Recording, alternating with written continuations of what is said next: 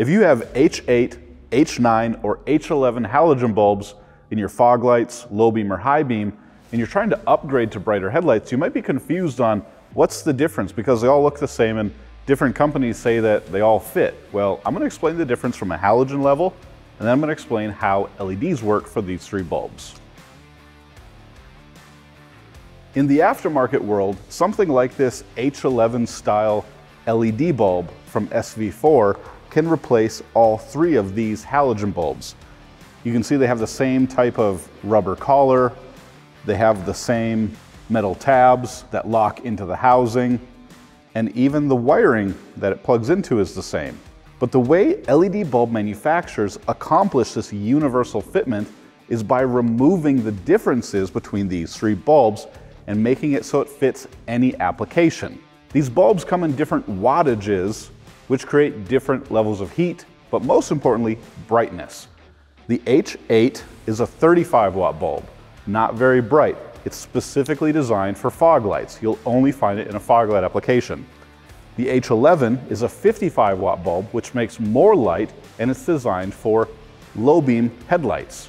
The H9 is a 65 watt halogen bulb, which makes even more light yet, and designed for high beam headlights. The way the manufacturer prevents you from taking your super bright H9 bulb and putting it in a fog light location, even though they're practically the same bulb, are by two differences in how the bulb attaches to the vehicle. The first thing preventing you from using a high power bulb in a lower power position on the vehicle is how the bulb mounts to the housing.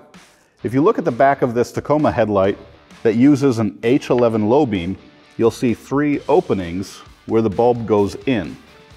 Those three openings line up with the three metal tabs around the perimeter of the bulb collar. So when you put the bulb lined up with the grooves, and there it goes. If we try to do the same thing with other bulbs, they're not going to work as well. Here's the H8. The tabs are offset a little bit. I can get two of them in, but that third one doesn't go. Same with the H9. If I try to get an H9 bulb in there, I can get a different tab in, but not the other ones. That's because those tabs are either different sizes or in slightly different positions around the perimeter of the bulb collar. If we try that exact same thing with a universal H11 style LED bulb, it's going to work just fine because those three tabs are small enough to line up with the orientation of any of the original halogen bulbs.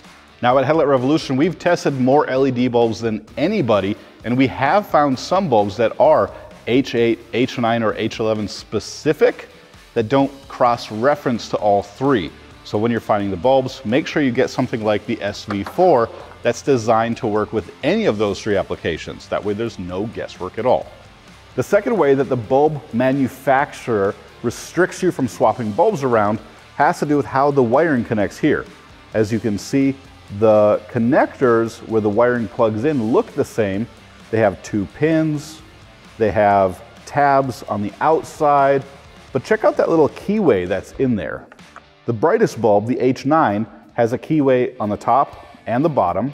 The low beam bulb, H11, has a single keyway on the bottom, but it's taller than the one on the H9. And then the H8 for fog lights also has a single lower keyway.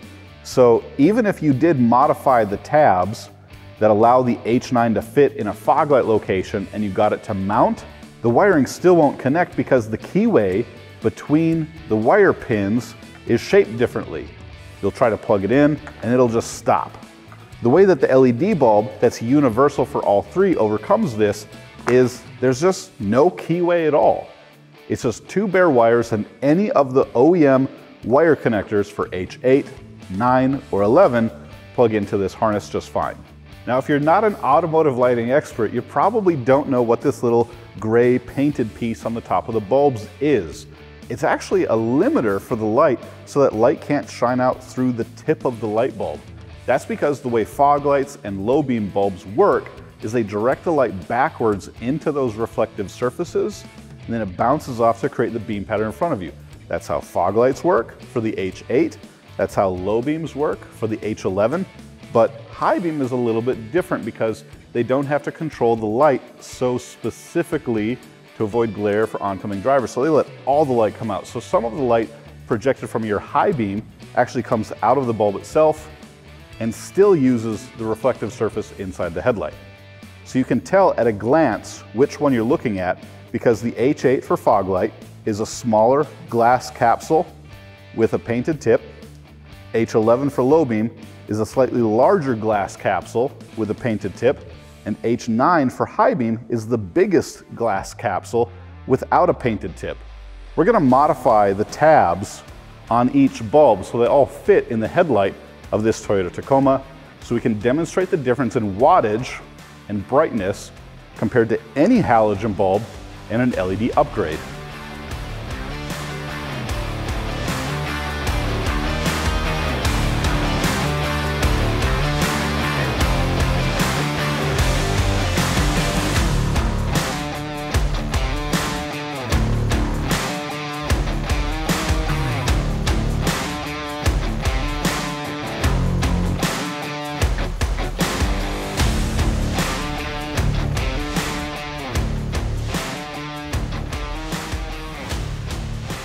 Now remember, if you're trying to light up the trail with a dedicated off-road vehicle, you can do anything you want for the headlights.